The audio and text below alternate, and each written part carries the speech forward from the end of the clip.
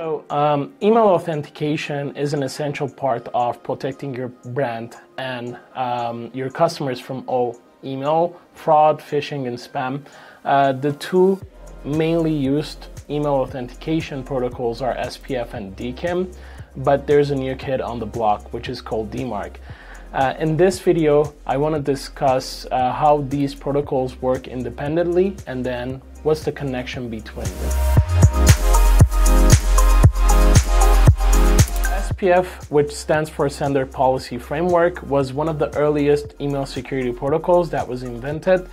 It works by whitelisting a collection of IP addresses in a DNS zone record, and then the receiving side does the verification that that specific email came from a legitimate server. We've covered SPF in detail in many of our videos that you can check from our channel.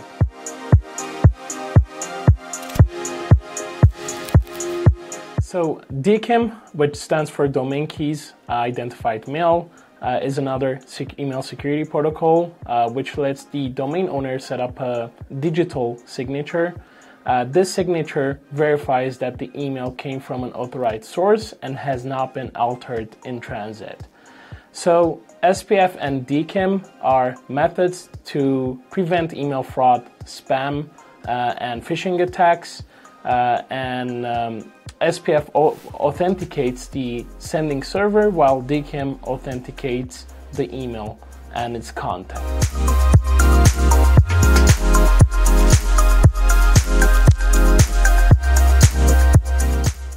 So DMARC, which stands for Domain-Based Message Authentication, Reporting and Conformance, is another email security protocol that works alongside SPF and DKIM, and it takes the email authentication to a whole new level.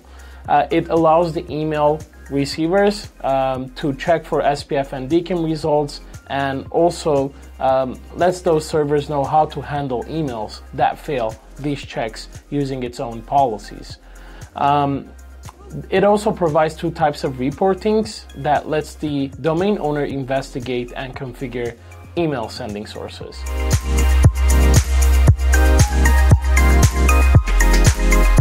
Okay, so to talk about the differences between these protocols, SPF checks if the actual sending server is allowed to send out emails from that particular domain, while DKIM adds its own digital signature to the email and to verify its authenticity.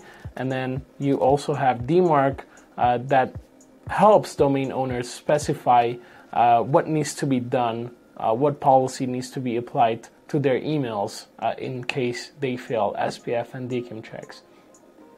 So while these email security protocols they serve different purposes, they are interconnected and they work together to enhance email security and reliability.